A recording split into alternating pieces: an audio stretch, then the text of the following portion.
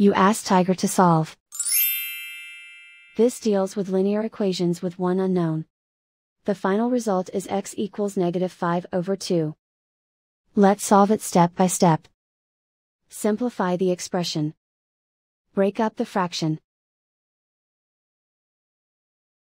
Group like terms. Combine the fractions.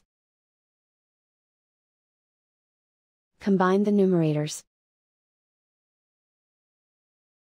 Group all constants on the right side of the equation. Subtract 5/3 from both sides. Combine the fractions. Combine the numerators.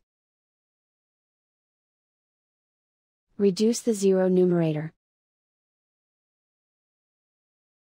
Simplify the arithmetic.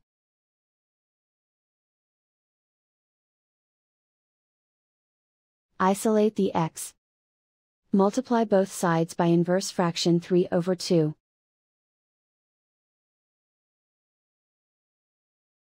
Group like terms. Multiply the coefficients. Simplify the fraction. Multiply the fractions. Simplify the arithmetic.